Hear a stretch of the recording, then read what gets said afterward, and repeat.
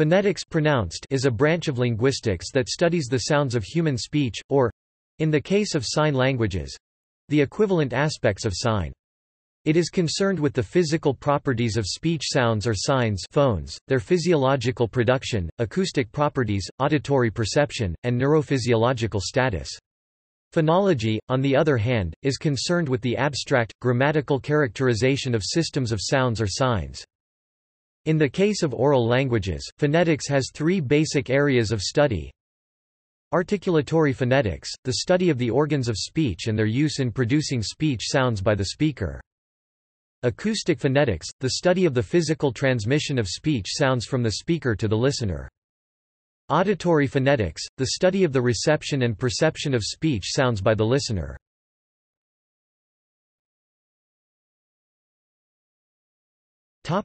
History. The first known phonetic studies were carried out as early as the 6th century BCE by Sanskrit grammarians.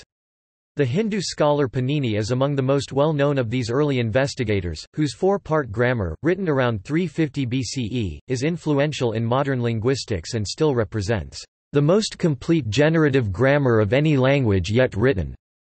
His grammar formed the basis of modern linguistics and described a number of important phonetic principles. Panini provided an account of the phonetics of voicing, describing resonance as being produced either by tone, when vocal folds are closed, or noise, when vocal folds are open.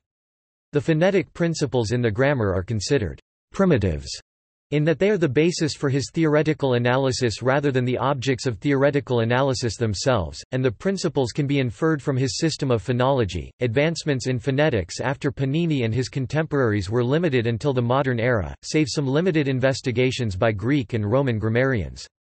In the millennia between Indic grammarians and modern phonetics, the focus of phonetics shifted from the difference between spoken and written language, which was the driving force behind Panini's account, and began to focus on the physical properties of speech alone. Sustained interest in phonetics began again around 1800 CE with the term phonetics being first used in the present sense in 1841. With new developments in medicine and the development of audio and visual recording devices, phonetic insights were able to use and review new and more detailed data. This early period of modern phonetics included the development of an influential phonetic alphabet based on articulatory positions by Alexander Melville Bell. Known as visible speech, it gained prominency as a tool in the oral education of deaf children.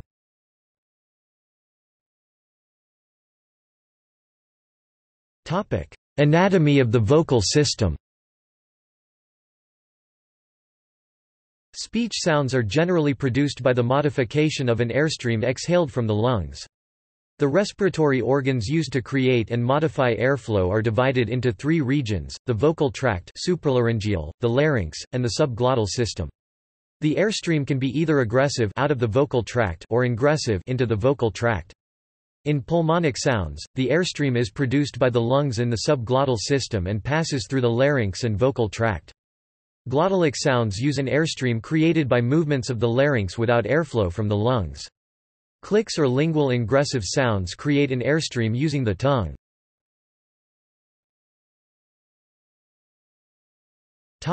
Vocal tract.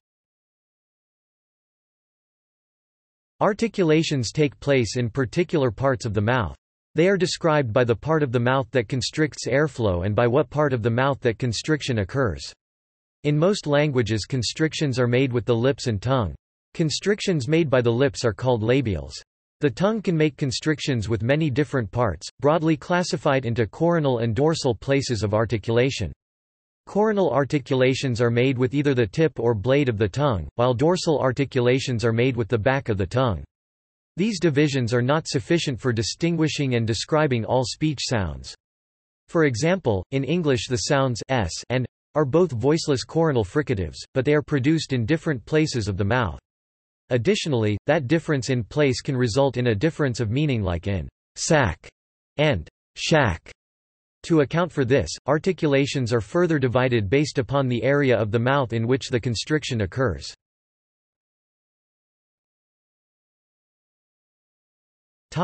Labial consonants. Articulations involving the lips can be made in three different ways, with both lips bilabial, with one lip and the teeth labiodental, and with the tongue and the upper lip linguolabial. Depending on the definition used, some or all of these kinds of articulations may be categorized into the class of labial articulations.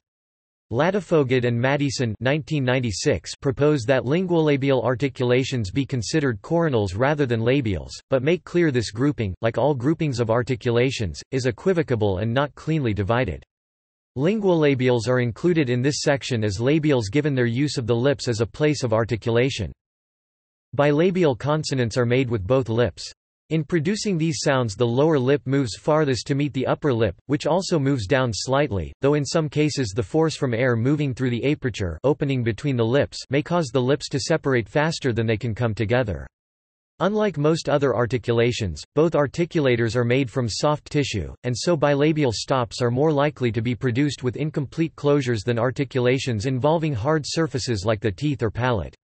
Bilabial stops are also unusual in that an articulator in the upper section of the vocal tract actively moves downwards, as the upper lip shows some active downward movement. Labiodental consonants are made by the lower lip rising to the upper teeth. Labiodental consonants are most often fricatives, while labiodental nasals are also typologically common. There is debate as to whether true labiodental plosives occur in any natural language, though a number of languages are reported to have labiodental plosives including Zulu, Tonga, and Shubi. Labiodental affricates are reported in Songa, which would require the stop portion of the affricate to be a labiodental stop, though Ladefoged and Madison 1996 raise the possibility that labiodental affricates involve a bilabial closure like pf in German. Unlike plosives and affricates, labiodental nasals are common across languages. Linguolabial consonants are made with the blade of the tongue approaching or contacting the upper lip. Like in bilabial articulations, the upper lip moves slightly towards the more active articulator. Articulations in this group do not have their own symbols in the International Phonetic Alphabet, rather, they are formed by combining an apical symbol with a diacritic, implicitly placing them in the coronal category. They exist in a number of languages indigenous to Vanuatu such as Tangoa, though early descriptions referred to them as apical labial consonants. The name, linguolabial, was suggested by Floyd Lounsbury given that they are produced with the blade rather than the tip of the tongue.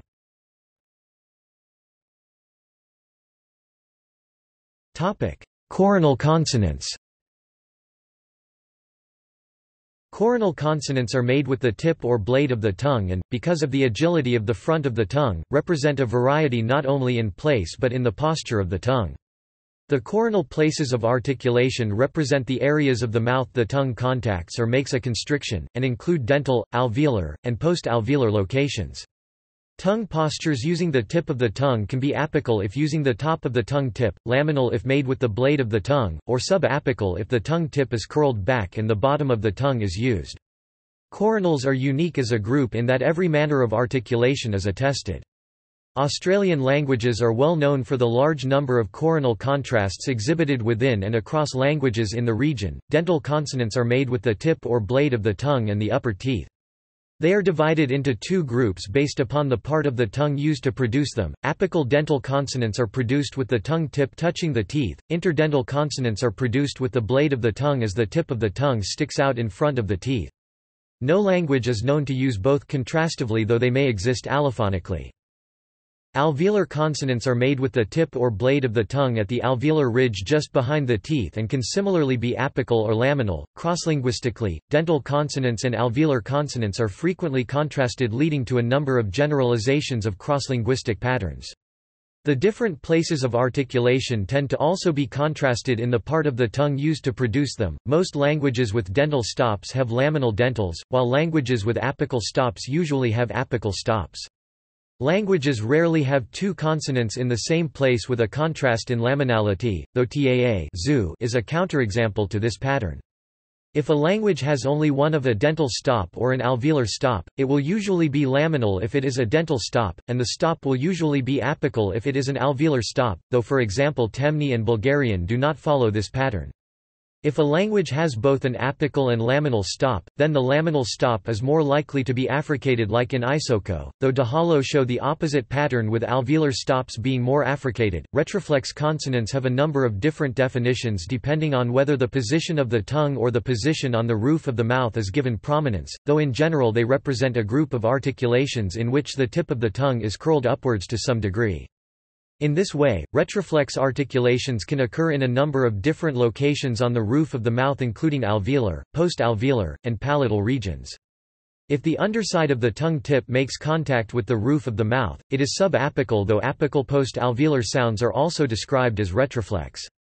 Typical examples of subapical retroflex stops are commonly found in Dravidian languages, and in some languages indigenous to the southwest United States. The contrastive difference between dental and alveolar stops is a slight retroflexion of the alveolar stop. Acoustically, retroflexion tends to affect the higher formants. Articulations taking place just behind the alveolar ridge, known as post-alveolar consonants, have been referred to using a number of different terms. Apical post-alveolar consonants are often called retroflex, while laminal articulations are sometimes called palato-alveolar. In the Australianist literature, these laminal stops are often described as palatal, though they are produced further forward than the palate region typically described as palatal. Because of individual anatomical variation, the precise articulation of palato-alveolar stops and coronals in general can vary widely within a speech community.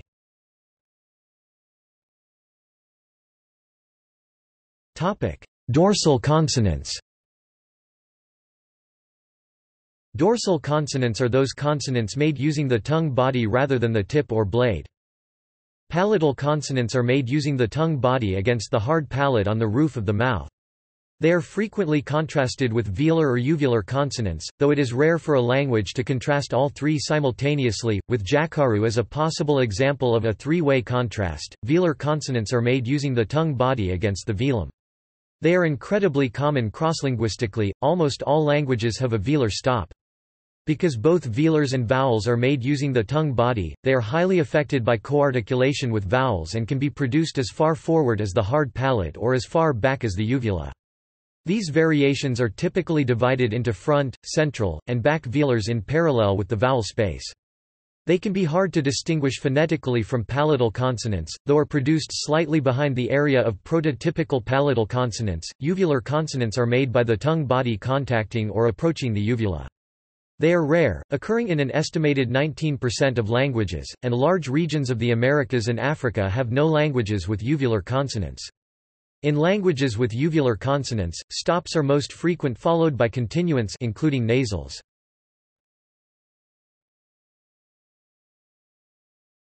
The larynx. The larynx, commonly known as the voice box, is a cartilaginous structure in the trachea responsible for phonation. The vocal folds cords are held together so that they vibrate, or held apart so that they do not. The positions of the vocal folds are achieved by movement of the arytenoid cartilages. The intrinsic laryngeal muscles are responsible for moving the arytenoid cartilages as well as modulating the tension of the vocal folds. If the vocal folds are not close enough or not tense enough, they will vibrate sporadically, described as creaky or breathy voice depending on the degree, or not at all, voiceless sounds. Even if the vocal folds are in the correct position, there must be air flowing across them or they will not vibrate. The difference in pressure across the glottis required for voicing is estimated at 1 to 2 cm H20 98.0665 to 196.133 pascals. The pressure differential can fall below levels required for phonation either because of an increase in pressure above the glottis, supraglottal pressure, or a decrease in pressure below the glottis, subglottal pressure. The subglottal pressure is maintained by the respiratory muscles. Supraglottal pressure, with no constrictions or articulations, is about atmospheric pressure. However, because articulations, especially consonants, represent constrictions of the airflow, the pressure in the cavity behind those constrictions can increase, resulting in a higher supraglottal pressure.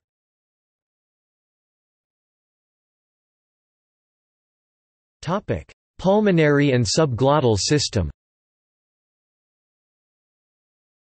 The lungs are the engine that drives nearly all speech production, and their importance in phonetics is due to their creation of pressure for pulmonic sounds. The most common kinds of sound across languages are pulmonic egress, where air is exhaled from the lungs. The opposite is possible, though no language is known to have pulmonic ingressive sounds as phonemes. Many languages such as Swedish use them for paralinguistic articulations such as affirmations in a number of genetically and geographically diverse languages. Both aggressive and ingressive sounds rely on holding the vocal folds in a particular posture and using the lungs to draw air across the vocal folds so that they either vibrate voiced or do not vibrate voiceless. Pulmonic articulations are restricted by the volume of air able to be exhaled in a given respiratory cycle, known as the vital capacity. The lungs are used to maintain two kinds of pressure simultaneously in order to produce and modify phonation. In order to produce phonation at all, the lungs must maintain a pressure of 3 to 5 cm H20 higher than the pressure above the glottis. However, small and fast adjustments are made to the subglottal pressure to modify speech for suprasegmental features like stress. A number of thoracic muscles are used to make these adjustments. Because the lungs and thorax stretch during inhalation, the elastic forces of the lungs alone are able to produce pressure differentials sufficient for phonation at lung volumes above 50% of vital capacity. Above 50% of vital capacity, the respiratory muscles are used to check the elastic forces of the thorax to maintain a stable pressure differential. Below that volume, they are used to increase the subglottal pressure by actively exhaling air. During speech, the respiratory cycle is modified to accommodate both linguistic and biological needs. Exhalation, usually about 60% of the respiratory cycle at rest, is increased to about 90% of the respiratory cycle. Because metabolic needs are relatively stable, the total volume of air moved in most cases of speech remains about the same as quiet tidal breathing. Increases in speech intensity of 18 decibels, a loud conversation, has relatively little impact on the volume of air moved. Because their respiratory systems are not as developed as adults, children tend to use a larger proportion of their vital capacity compared to adults, with more deep inhales.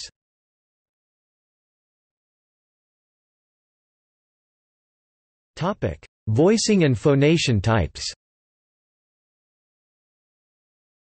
An important factor in describing the production of most speech sounds is the state of the glottis—the space between the vocal folds. Muscles inside the larynx make adjustments to the vocal folds in order to produce and modify vibration patterns for different sounds. Two canonical examples are modal voiced, where the vocal folds vibrate, and voiceless, where they do not. Modal voiced and voiceless consonants are incredibly common across languages, and all languages use both phonation types to some degree. Consonants can be either voiced or voiceless, though some languages do not make distinctions between them for certain consonants. No language is known to have a phonemic voicing contrast for vowels, though there are languages, like Japanese, where vowels are produced as voiceless in certain contexts. Other positions of the glottis, such as breathy and creaky voice, are used in a number of languages, like Jalapa Mazatec, to contrast phonemes, while in other languages, like English, they exist allophonically. Phonation types are modeled on a continuum of glottal states from completely open voiceless to completely closed glottal stop. The optimal position for vibration, and the phonation type most used in speech, modal voice, exists in the middle of these two extremes.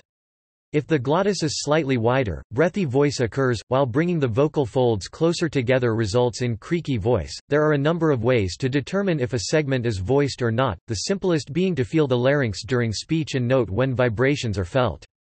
More precise measurements can be obtained through acoustic analysis of a spectrogram or spectral slice. In spectrographic analysis, voiced segments show a voicing bar, a region of high acoustic energy, in the low frequencies of voiced segments. In examining a spectral splice, the acoustic spectrum at a given point in time, a model of the vowel pronounced reverses the filtering of the mouth, producing the spectrum of the glottis. A computational model of the unfiltered glottal signal is then fitted to the inverse filtered acoustic signal to determine the characteristics of the glottis. Visual analysis is also available using specialized medical equipment such as ultrasound and endoscopy. For the vocal folds to vibrate, they must be in the proper position and there must be air flowing through the glottis. The normal phonation pattern used in typical speech is modal voice, where the vocal folds are held close together with moderate tension. The vocal folds vibrate as a single unit periodically and efficiently with a full glottal closure and no aspiration. If they are pulled farther apart, they do not vibrate and so produce voiceless phones. If they are held firmly together, they produce a glottal stop. If the vocal folds are held slightly further apart than in modal voicing, they produce phonation types like breathy voice or murmur and whispery voice. The tension across the vocal ligaments, vocal cords, is less than in modal voicing, allowing for air to flow more freely. Both breathy voice and whispery voice exist on a continuum loosely characterized as going from the more periodic waveform of breathy voice to the more noisy waveform of whispery voice. Acoustically, both tend to dampen the first formant, with whispery voice being more extreme deviations. Holding the vocal folds more tightly together results in creaky voice. The tension in across the vocal folds is less than in modal voice, but they are held tightly together, resulting in only the ligaments of the vocal folds vibrating. The pulses are highly irregular, with low pitch and frequency amplitude.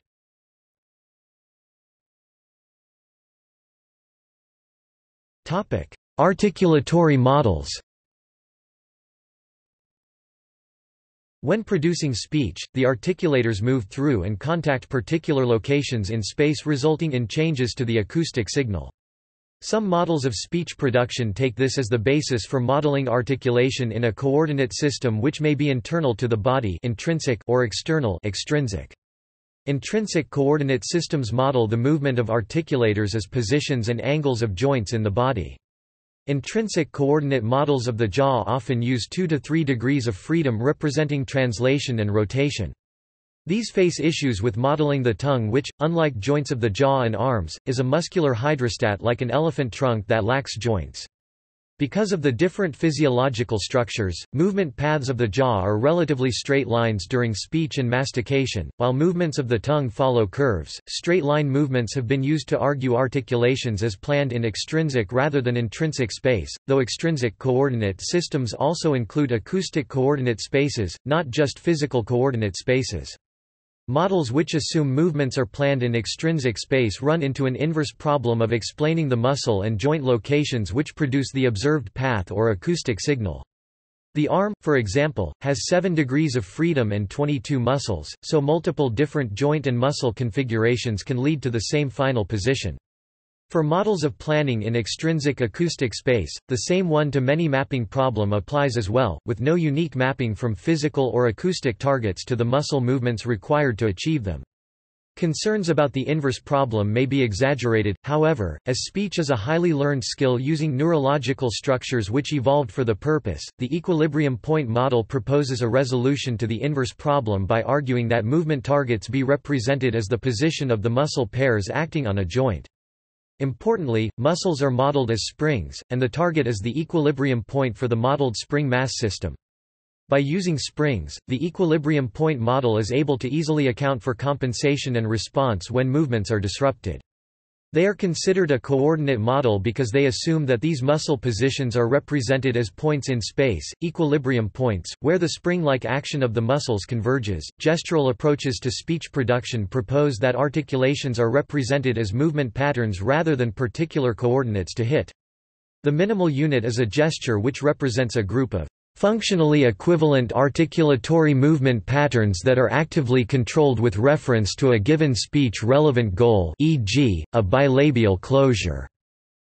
These groups represent coordinative structures or synergies, which view movements not as individual muscle movements but as task-dependent groupings of muscles which work together as a single unit. This reduces the degrees of freedom in articulation planning, a problem especially in intrinsic coordinate models, which allows for any movement that achieves the speech goal, rather than encoding the particular movements in the abstract representation. Coarticulation is well described by gestural models as the articulations at faster speech rates can be explained as composites of the independent gestures at slower speech rates.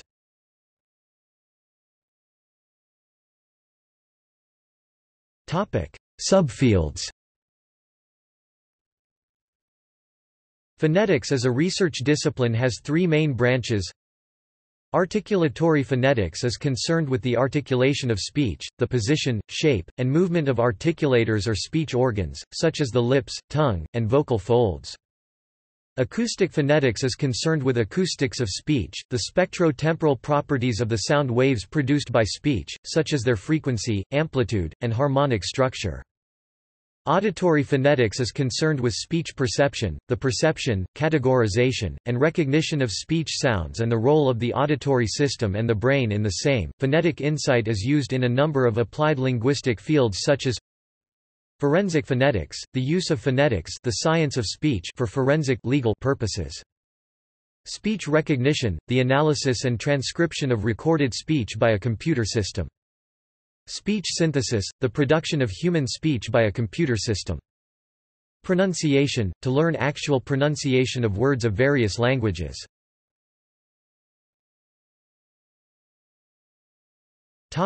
Relation to phonology. In contrast to phonetics, phonology is the study of how sounds and gestures pattern in and across languages, relating such concerns with other levels and aspects of language. Phonetics deals with the articulatory and acoustic properties of speech sounds, how they are produced, and how they are perceived. As part of this investigation, phoneticians may concern themselves with the physical properties of meaningful sound contrasts or the social meaning encoded in the speech signal, sociophonetics, e.g. gender, sexuality, ethnicity, etc. However, a substantial portion of research in phonetics is not concerned with the meaningful elements in the speech signal. While it is widely agreed that phonology is grounded in phonetics, phonology is a distinct branch of linguistics, concerned with sounds and gestures as abstract units, e.g., distinctive features, phonemes, morae, syllables, etc., and their conditioned variation via, e.g., allophonic rules, constraints, or derivational rules.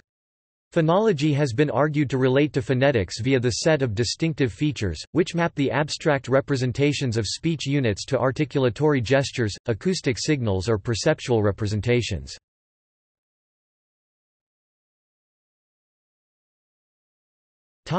Transcription. Phonetic transcription is a system for transcribing sounds that occur in a language, whether oral or sign. The most widely known system of phonetic transcription, the International Phonetic Alphabet (IPA), provides a standardized set of symbols for oral phones. The standardized nature of the IPA enables its users to transcribe accurately and consistently the phones of different languages, dialects, and idiolects. The IPA is a useful tool not only for the study of phonetics, but also for language teaching, professional acting, and speech pathology.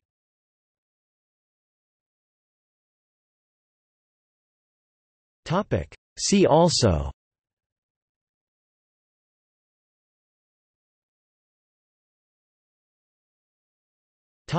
Notes